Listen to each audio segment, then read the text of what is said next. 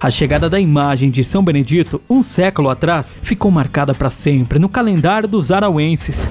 A festa de São Benedito é um marco para o município de Arauá, né? Ela iniciou lá em 1936 de forma oficial pela Igreja Católica, só que a imagem chegou ao município no dia 6 de janeiro de 1931. Ela veio de Salvador, a trem, chegou até o povoado Pedrinhas, que era então povoado do município de Arauá, e foi trazida em cortejo, um cortejo bastante animado, com fogos, banda de música, Filarmônica Nossa Senhora da Conceição. Aquela manifestação cultural do município, ela foi, digamos que, abraçada pela igreja, né? E ela passou a ser, a partir de 1936, 5 anos depois, ela passou a ser festejada pela igreja, passou a ser, foi incluído na questão das festividades da Igreja Católica do município.